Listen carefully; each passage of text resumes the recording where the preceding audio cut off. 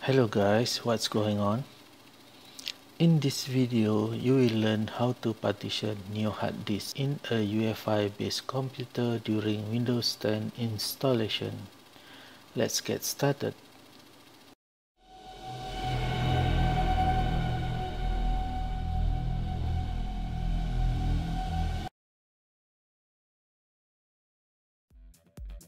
Usually, if your computer comes with Windows 10 or 8, you will not see this page because Windows Setup will get the product key automatically from the firmware.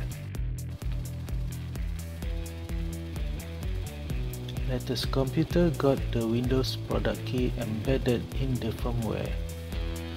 Well, it's in the motherboard actually.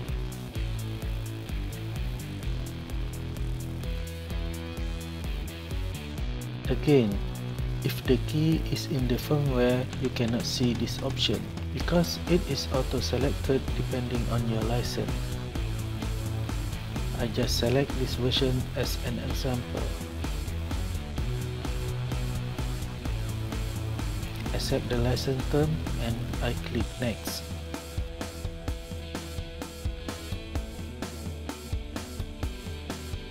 Here you can see the new hard disk without any partition. I will divide the hard disk into two partitions.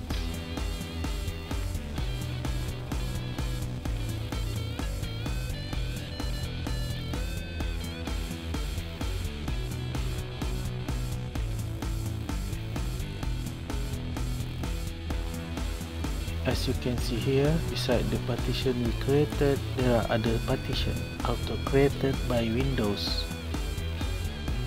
I will create the second partition with the left unallocated space.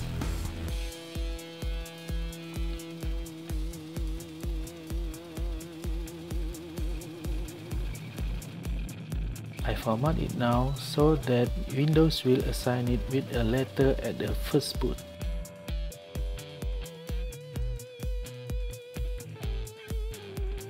Select the partition where I want to install Windows and click next.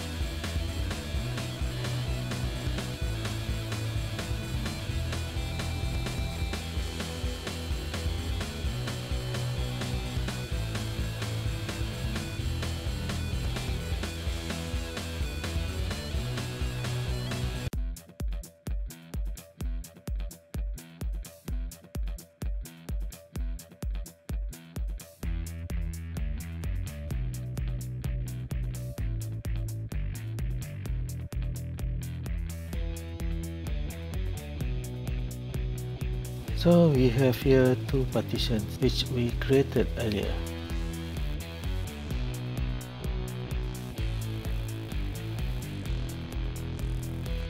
Drive C and Drive D.